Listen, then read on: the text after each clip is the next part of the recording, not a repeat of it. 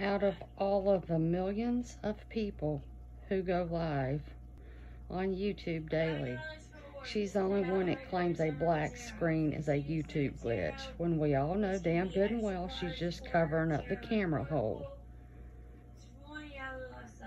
Quit believing the scam artist, y'all. Please, quit believing it. Here's some of the comments. You don't say.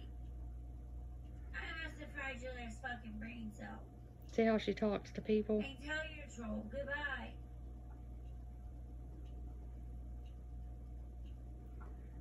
She is just a vile, disgusting human being.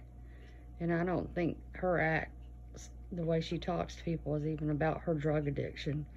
She's just a vile human being that feels entitled. But yeah, that's not a YouTube glitch. That's Ashley covering it up because she's probably going to snort. Even though you can still hear her.